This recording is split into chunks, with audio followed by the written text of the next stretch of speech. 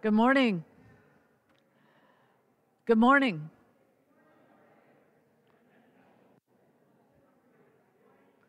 Try it one more time. Good morning.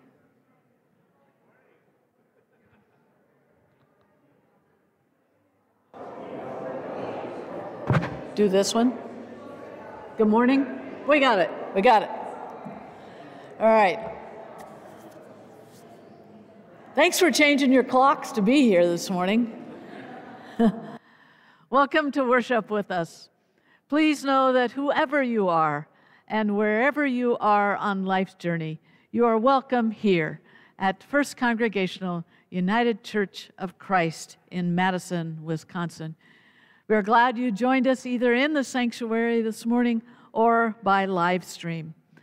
The bulletin with community prayers and hymn notes is available by scanning the QR code at any of the entrances on your mobile device, or the code can be found in the pew card. The nursery and respite room can be found by exiting the front stairs and following the signs. Script cards can be purchased in the back of the sanctuary following worship today. Stop by the table to purchase cards or to learn more about the app. Following our Imagine Lenten theme, please join us in the chapel after worship today as we welcome Jen Rubin. Jen is a well-known storyteller from Madison. She is the executive producer at Love Wisconsin, a statewide digital storytelling program of Wisconsin Humanities, and she co-produces the Moth Story Slam in Madison. Jen will help us learn more about how to use storytelling effectively. Don't forget to register your potluck item for the COVID anniversary event this Friday, starting at 6 o'clock. And you can register over here on the tablet. You only need to register your potluck item. You don't have to register to come. It'll be a great time of fellowship, memories, laughter, and honoring the losses as well. The Outreach Board, with your help, will be providing a meal for the students at the Crossing on March 20th. The Crossing is our student on-campus companion ministry. Please sign up to donate food or volunteer to help for that. The sign-up is also available on the tablet over here in the front of the sanctuary. Please watch the screen after worship or read our weekly newsletter, The Tower, to see all of the opportunities to engage in community at First Cong. Let us now enter our time of worship together.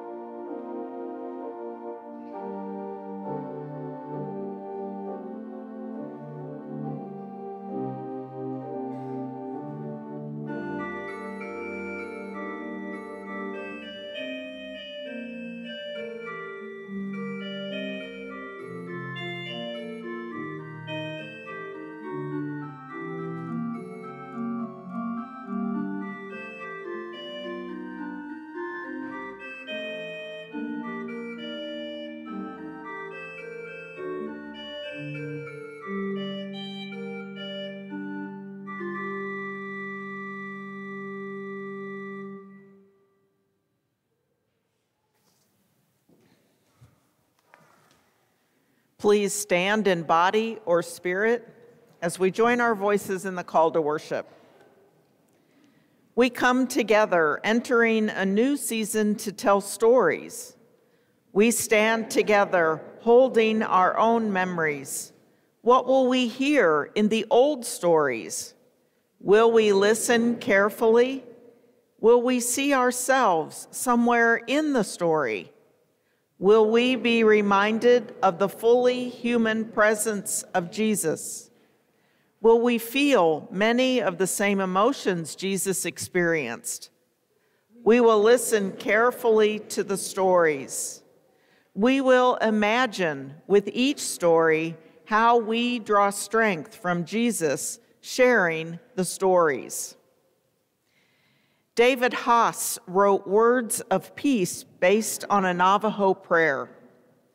Peace behind us, peace under our feet, peace within us, peace over us.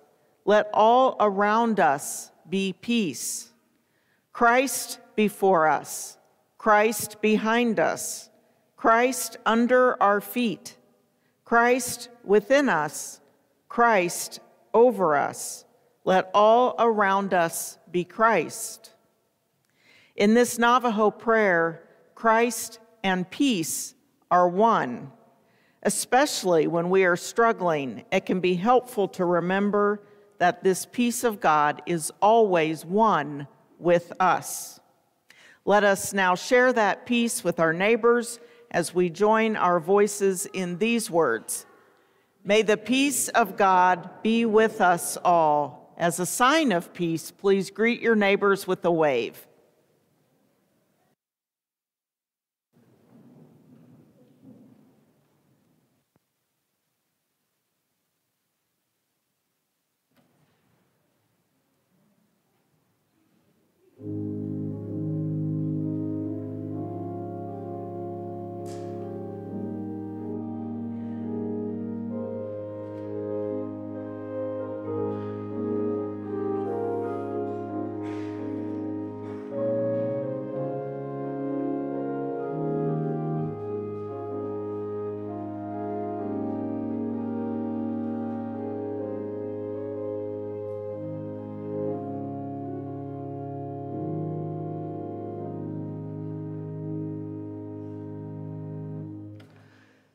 Jesus, Savior, pilot me over life's tempestuous sea. Unknown waves before me roll, hiding rock and treacherous shoal. Chart and compass ever be. Jesus, Savior, pilot me. As a mother steals her child, you can hush the ocean wild. Boisterous waves obey your will when you say to them, be still. May I hear and never be. Jesus, Savior, pilot me. When at last I near the shore, and the fearful breakers roar, keeping me from peaceful rest, then while leaning on your breast, may I hear your words dear true. Fear not, I will pilot you.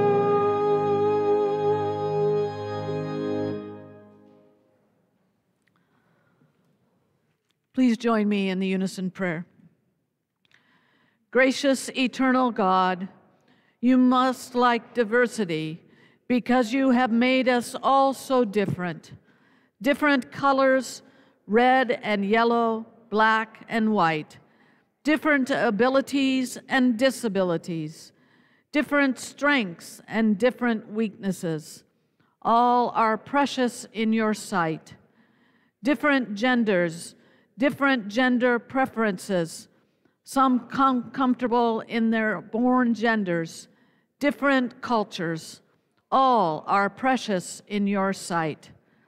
We pray that humankind will learn to love all and see only a child of your making in meeting another, rather than someone who is different and therefore unacceptable. How long, O God, will humankind build walls of hatred toward human beings? How long, O God, until unbridled rage no longer breaks out to wound or kill another? Lead us to aim for that day when all rejoice in the unity of all people. Lead us to dream and work for a time when everyone feels they are welcome in this world and at your table. Through Jesus Christ we pray. Amen. You may be seated.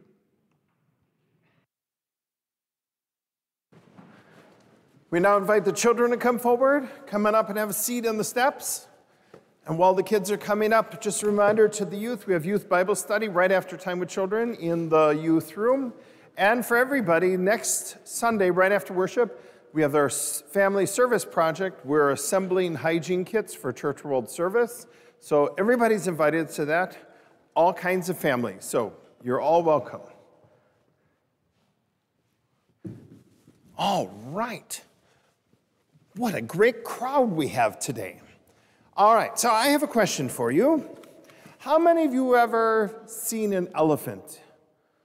Okay, I mean like a real elephant, not a picture of one, an elephant, okay? So if you had to describe an elephant, how might you describe an elephant?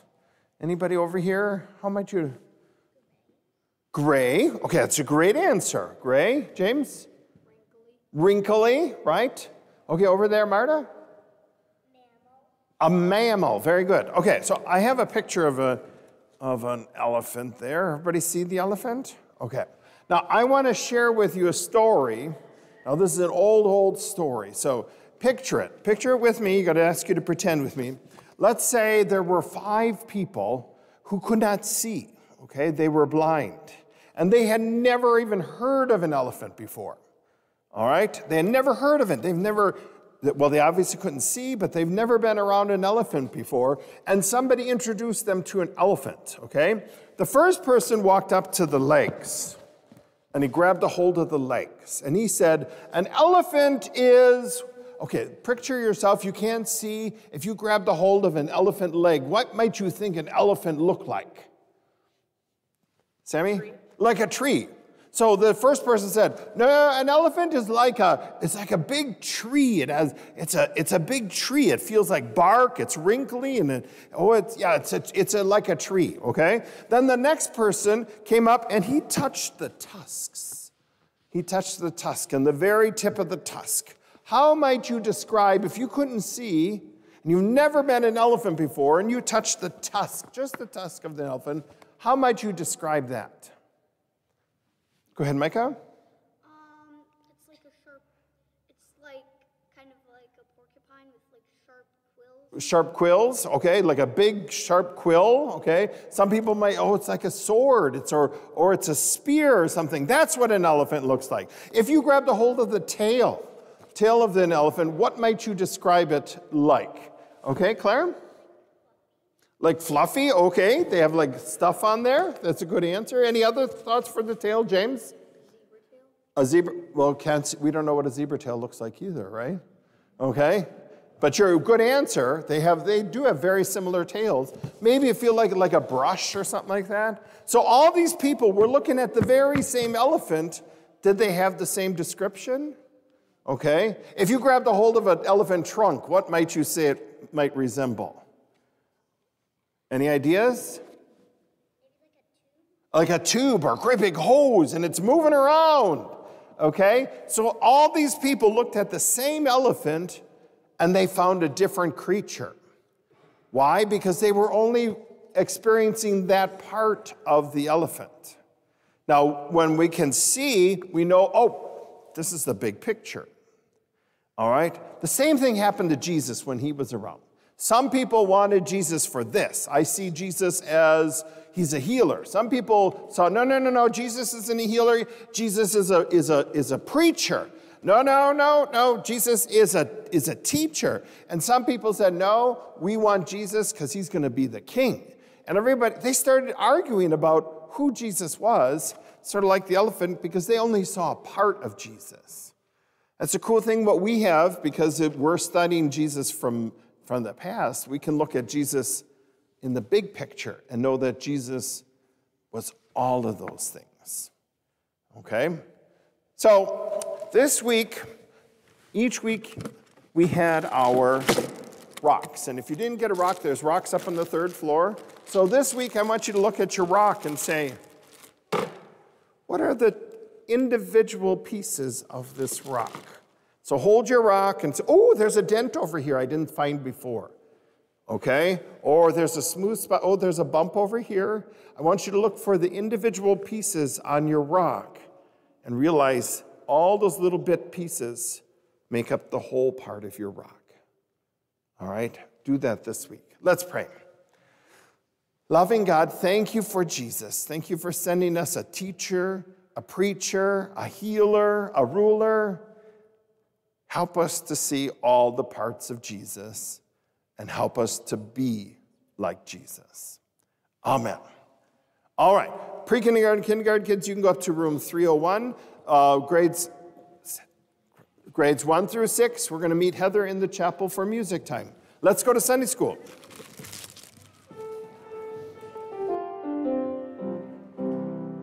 Jesus loves the little children, all the children of the world. Every color, every race, they are all good in God's grace. Jesus loves the little children of the world.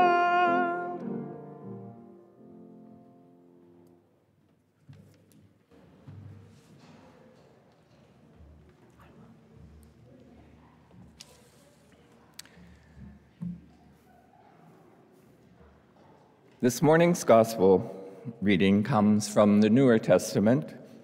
It comes from the book of Mark, the 3rd chapter, verses 20 through 35.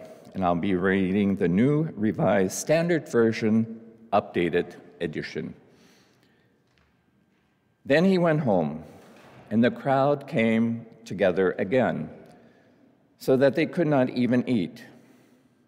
When his family heard this, they went out to restrain him, for people were saying, "He has gone out of his mind."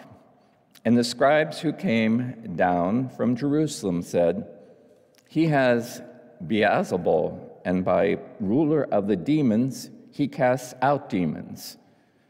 And he called them to him and spoke to them in parables.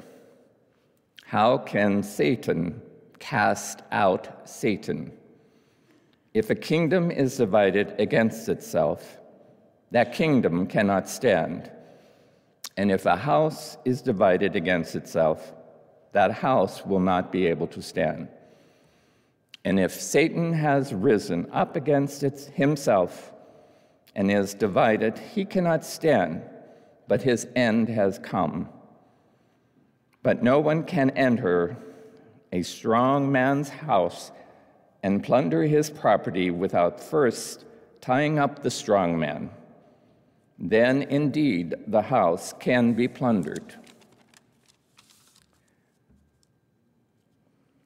Truly I tell you, people will be forgiven for their sins and whatever blasphemies they utter. But whoever blasphemes against the Holy Spirit can never have forgiveness, but is guilty of an eternal sin. For they had said, "He has an unclean spirit." Then his mother and his brothers came, and standing outside, they sent to him and called him. A crowd was sitting around him, and they said to him, "Your mother and your brother are outside asking for you." And he replied, "Who are my mother and my brothers?" And looking at those who sat around him, he said, "Here are my mother and my brothers. Whoever does the will of God is my brother and sister and mother." Here ends the reading.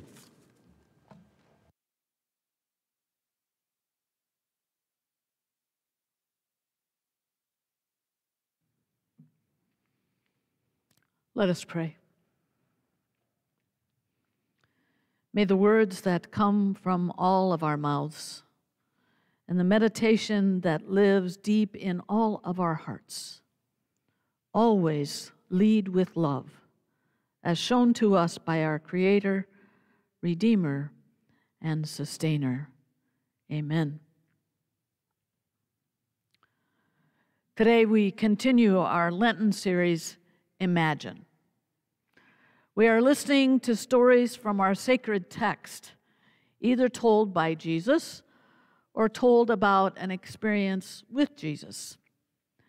We are inviting everyone to imagine themselves in the stories.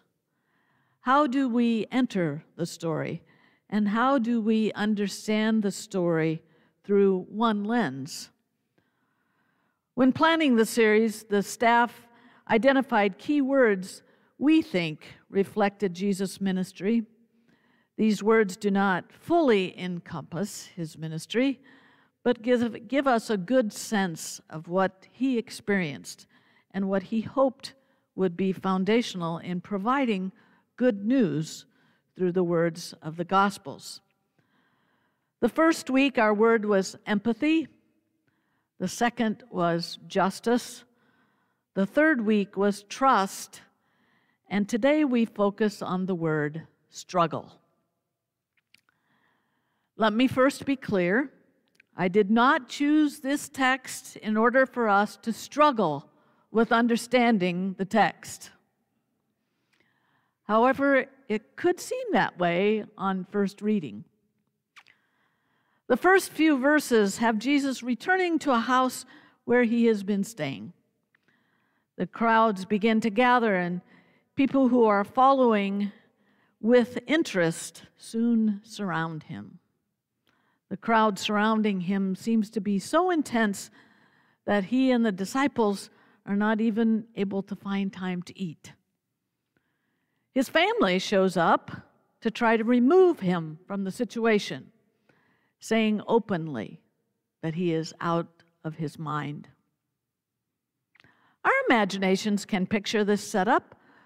We've witnessed situations where well-known individuals or celebrities are surrounded by mobs of people, just waiting to get close to them. But then something strange happens. The storyline shifts. The religious leaders approach him and they call him Beelzebul, or Satan. They say the only way he would have the power to cast out demons is to be the leader of the demons. Hearing this accusation, Jesus launches into a response using an illustration, sometimes considered a parable. What you are saying is pure silliness. Why would Satan try to cast out demons of their own family? A kingdom divided against itself will collapse. How would Satan be able to stand if they were to cast out all of their demon family? He continues, the only way Satan is overcome is by someone who is stronger. People, you are failing to believe in the Holy Spirit, which is greater than Satan. The sin of not blaspheming the Holy Spirit is the only sin that cannot be forgiving. You have a choice. Make the right choice. That's it. Then we return to his family. And his response to his family isn't one of dismissal, but one of inclusivity. Anyone who follows God is my mother, brother, and sister. He claims more than his blood relatives as his family. So you may be wondering, where is the struggle in this text? Jesus comes off strong, committed, pointed, and deep into a thriving ministry. Well, let me back up a little bit and put some context around this text. We are only in the 3rd chapter of the Gospel of Mark. The beginning of the Gospel finds John the Baptist saying, "Someone greater is coming," followed by the baptism of Jesus, and is immediately followed by Jesus going into the wilderness where he is tested by Satan. After his time in the wilderness, he begins his ministry of healing, calling out demons, calling the first 4 disciples. He is questioned about fasting and is challenged for healing on the Sabbath. Just prior to our words today, Jesus names the full 12 disciples. We have a tendency to think that Jesus is riding high in his ministry. But contextually, he is ruffling the feathers of many in power, especially by surrounding himself with the disciples who have committed to the same ministry. He is causing so much upheaval. He has caused even his family to worry that he has maybe stepped outside of reality. Back to the story. After spending time with those 12 disciples on the mountain, Jesus comes down the mountain and is quickly surrounded by people who just can't get enough of him. It seems to be so intense, they can't even find time to eat. His family turns against him, and then the religious leaders start calling him Satan. If I wanted to imagine this story through Jesus' lens, I would have struggled to stay focused. More than likely, I would have either hid in the house I came to visit or would have quickly moved on to another city. Good grief, even his family is questioning him. It's hard for me to believe Jesus wasn't struggling just a little bit. To struggle is to try very hard to do, achieve, or deal with something that is difficult or causes problems. I'm hearing problems here. David Shanasa Jacobson writes, "As a preacher, I usually want to focus on where I encounter gospel in a text. This is especially true in the strange apocalyptic gospel of Mark. In this pericope, I hear gospel most clearly in Jesus' weird parable of the tied-up strong man in the middle of his struggles with family and religious authorities. The parable is gospel not because Jesus is being nice, like you're supposed to be in a family, nor because Jesus is respecting the authorities, like you're supposed to do when you're from Galilee and the officials waltz in from the Jerusalem home office. It is a gospel because it portrays Jesus himself in the struggle for God's coming reign. The word for gospel, good news, is not just a New Testament word, but goes back to 2nd Isaiah as well as the Hellenistic culture.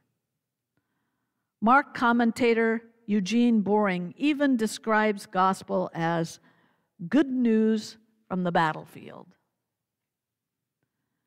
Now, I do not usually like Bible references that sound militaristic, but I find myself fond again of the phrase, in the struggle, to elaborate on the good news of the gospel.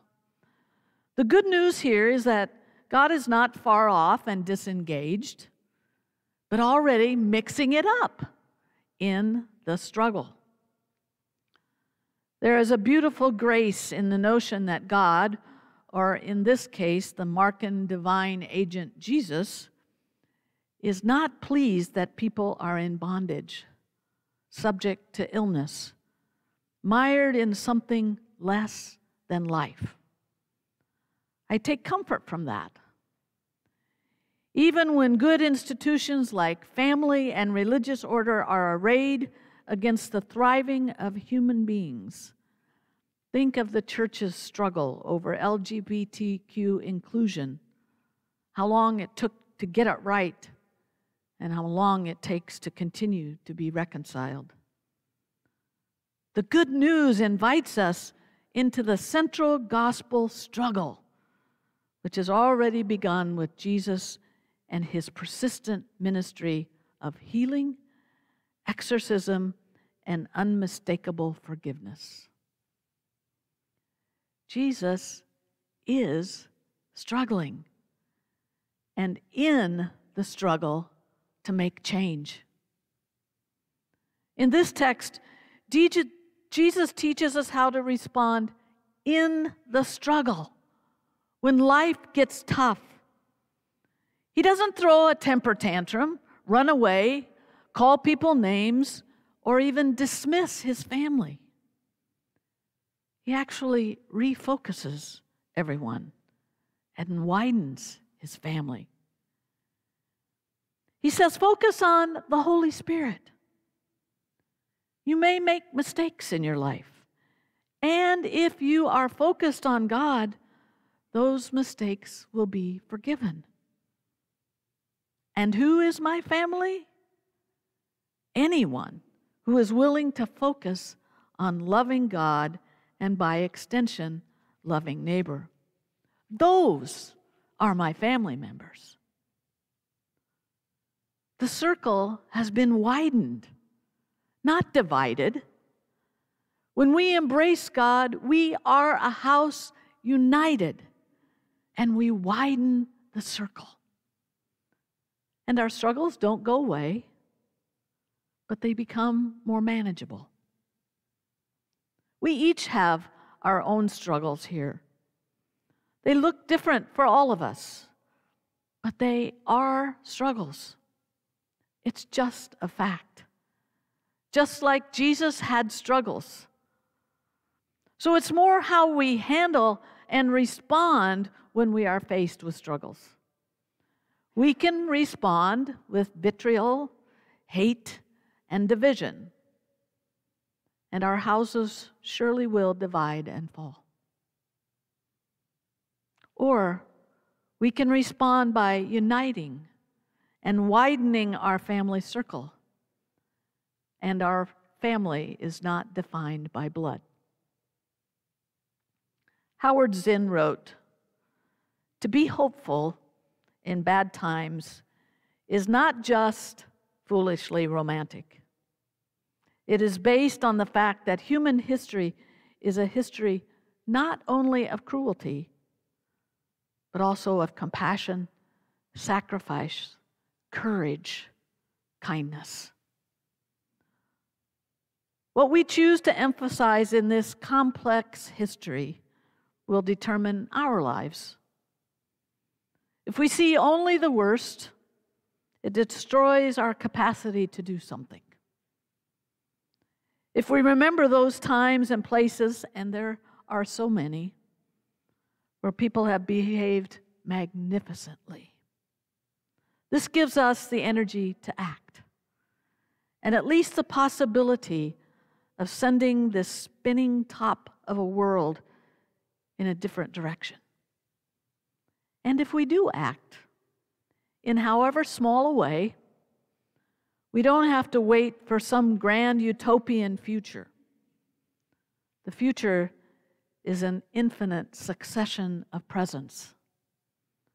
And to live now as we think human beings should live, in defiance of all that is bad around us, is itself a marvelous victory. Struggles in many forms inhabit our lives today, whether they come in political circles, in a fight for power, or even within families. Jesus reminds us in his own struggles, the way to move forward is to confront the struggles, focus on the presence of God, unite as we are able, and widen the circle of love.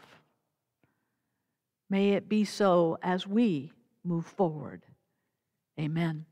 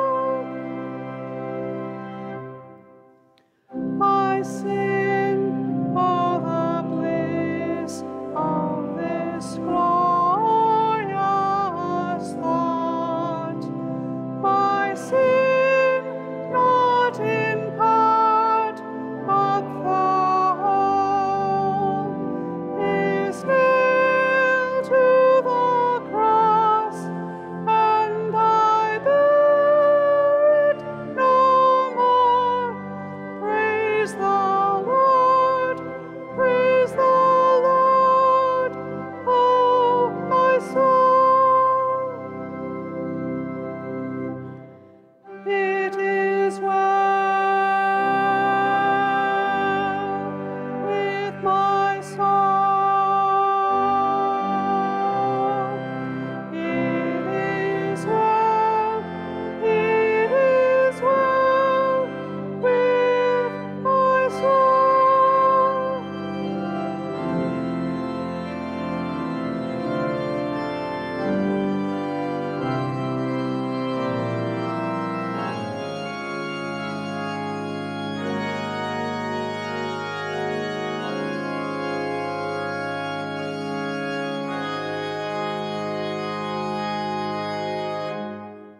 Our gods be the day that is filled with your light.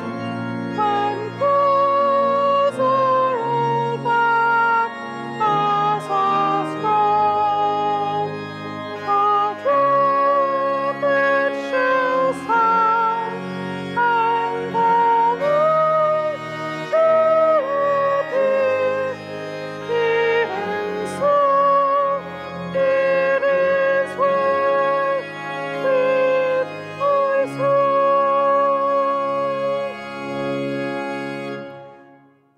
It is well with my soul. It is well, it is well with my soul.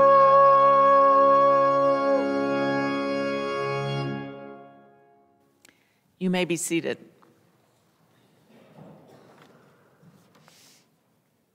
Let us pray. Loving God, we sometimes struggle to remember that you are not a far-off, disengaged God, but rather you are a loving and interactive parent who is for us and with us in all things. May our eyes and our hearts be open to new ways to see you. And yet we also live in a world where chaos and struggle are real. May we take strength from seeing how Jesus dealt with struggle when his life got tough. We see that he went to you in prayer. He surrounded himself with loving people.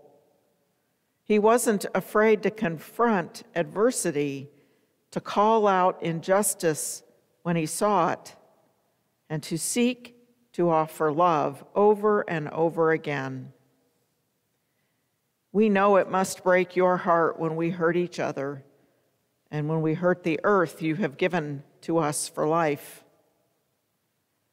Help us stay grounded in your presence so that we will know with assurance that the gifts of forgiveness and of loving community are with us. Just as we reach out to you, help us to go inside to that place of internal peace where we are rooted in you. May our silent prayer strengthen us for all our struggles.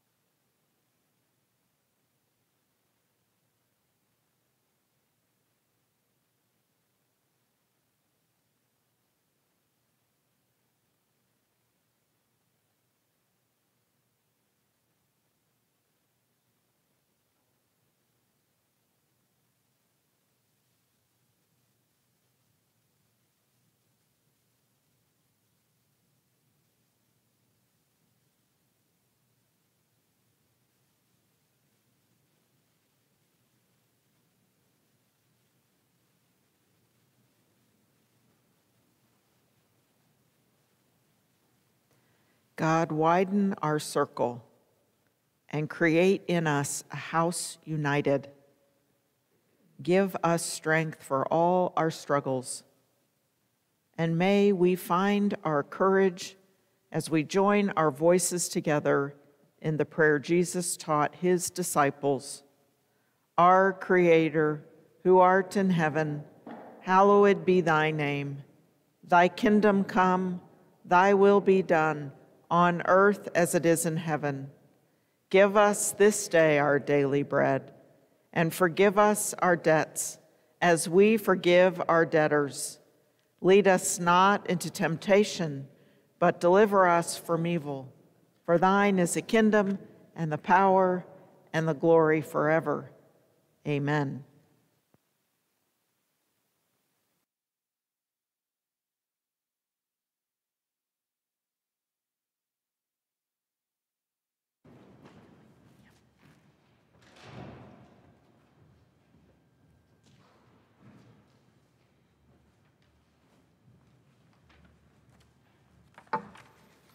Good morning. I am sometimes reminded to count my blessings, and I always seem to find one more as a result. Speaking generally to the crowd, Peter, in 1 Peter chapter 4, verse 10, said, "As each has received a gift, use it to serve one another as good stewards of God's varied grace." Today, through our special offering to One Great Hour of Sharing, we have the opportunity to share with others, both near and far. Our gifts help families find safety and shelter instead of on the streets. Our gifts allow women to sell locally sourced produce and other food items in support of their families. Our gifts allow individuals to create cooperatives so that they may do more together than they could do separately. Our gifts help those recovering from trauma. We cannot be in all of these places ourselves or even see them with our own eyes, but sometimes through our generous offering, like today, the One Great Hour of Sharing Fund, we can share as we have received. And that sharing may be done through the black boxes at the entrances to the sanctuary, through the First Cong website, or even the United Church of Christ website. Thank you.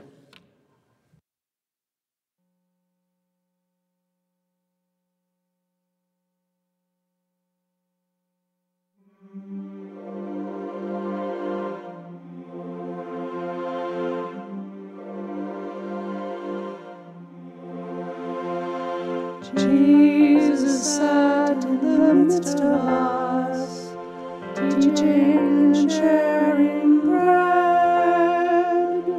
Suddenly his family came for him. Others said, "He's truly mad." All the miracles done, all the people healed. They thought it all done by evil means. Jesus stood in the midst of us, facing all who came, looking deeply into every eye, then a parable he gave. Can good come from evil? Can Satan cast out Satan?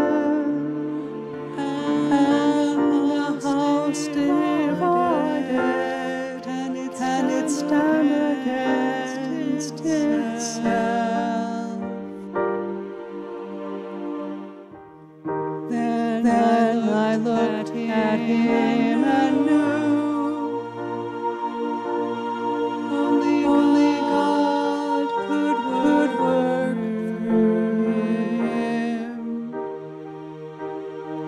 him to do all these wondrous things and say all these wondrous words.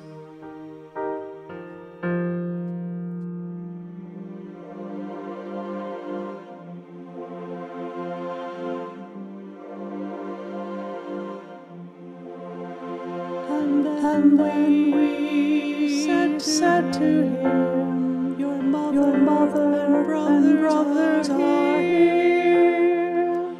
He replied, Who is my mother, and who are my brothers?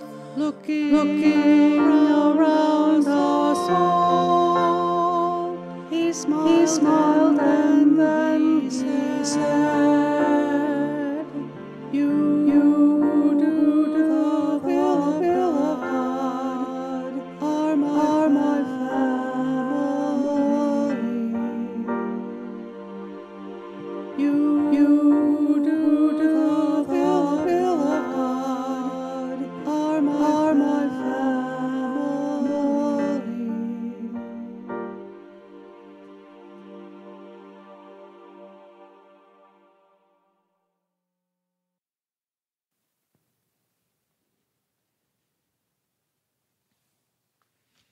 We now dedicate.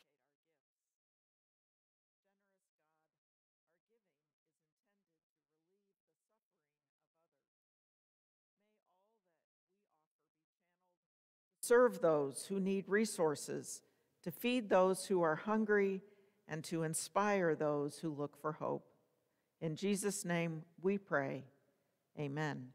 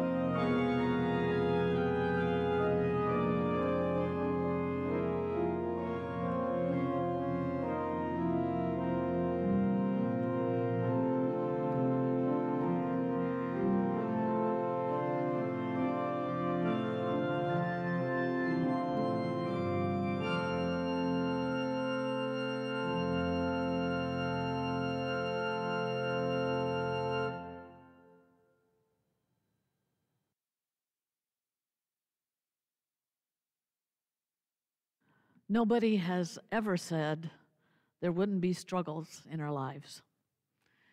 In fact, if we are doing the kind of work Jesus was doing, we are sure to have struggles, just as he did.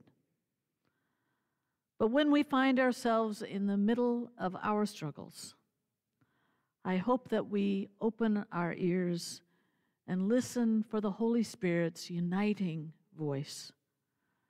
A house divided will not be able to stand, but a house united in widening the circle of love will thrive. Go in peace. Amen.